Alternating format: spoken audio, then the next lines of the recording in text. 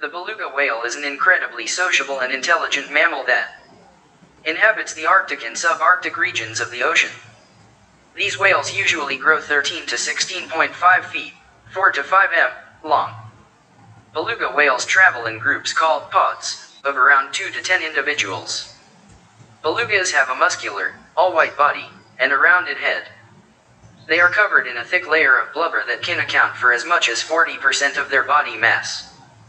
The fat keeps them warm and stores energy. Their average weight is 3,000 pounds, 1,361 kilograms. Unlike other whales, they are able to move their head up and down, and side to side. They are sometimes called canaries of the sea, because belugas are a very vocal group. They produce a variety of sounds to communicate while they migrate, hunt, and interact together. They can also communicate using facial expressions. Arctic cod is the main food choice of many populations, along with other fish and invertebrates like octopus and crab. The flexible melon on their head is used for echolocation.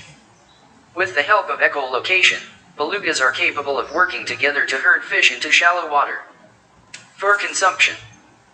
Mating takes place in the spring, with a gestation period of 14 to 15 months. After this time, a single calf is born. Calves will nurse for 12 to 18 months, until their teeth emerge. They will continue to nurse another year while supplementing their diet with shrimp and small fish. Calves are dark at birth, and already over 100 pounds 45 kilograms and 5 feet 1.5 meters long. They become lighter in color as they age. It can take juveniles 9 years to become completely white. Their estimated lifespan is 35 to 50 years. Each summer beluga whales will molt by shedding their outer layer of skin. Some beluga populations will migrate between summer and winter sites, in order to avoid the ice freezing up. Other populations remain in the same location year-round.